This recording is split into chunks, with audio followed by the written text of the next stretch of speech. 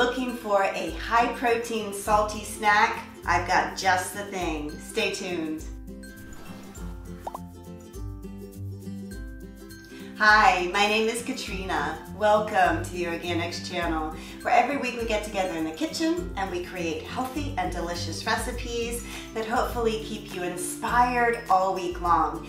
Today we're going to be making easy, fiber-rich roasted chickpeas. Begin by draining a 15-ounce can of chickpeas and then patting them dry if need be. You want your chickpeas to be really dry. This is just going to help them crisp up more in the oven. So chickpeas are a wonderful source of fiber, which helps support a healthy digestion. They're also rich in iron, and they're a great plant-sourced protein.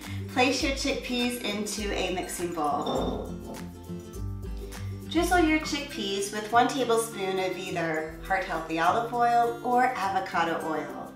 Sprinkle with 1/2 teaspoon of either pink Himalayan or sea salt, 1/2 teaspoon of either paprika or smoked paprika for a different flavor.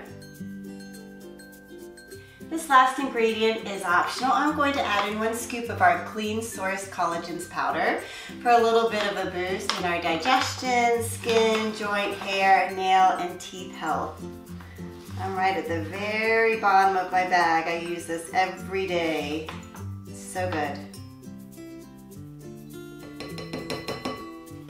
Toss together your ingredients to coat really well, and then spread out onto a baking sheet evenly.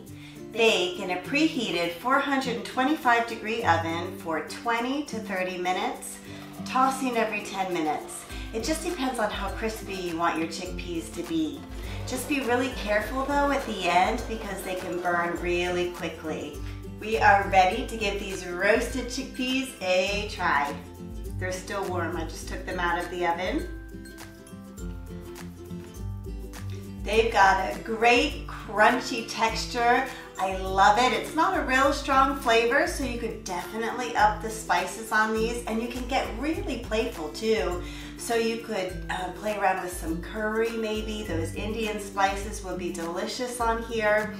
Really yummy, super easy, super healthy, great little salty snack when you're just in the mood to munch on something. I hope you give these ones a try.